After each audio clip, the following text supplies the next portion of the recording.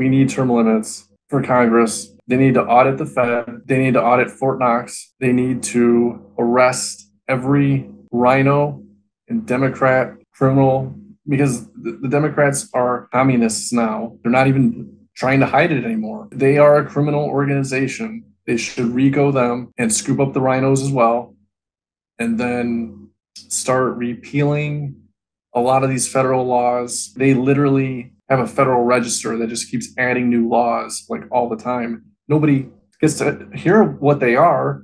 They just find out someday when they're on the wrong side of one. And then they have to institute some kind of real trustworthy elections because the whole system is rigged. Oh,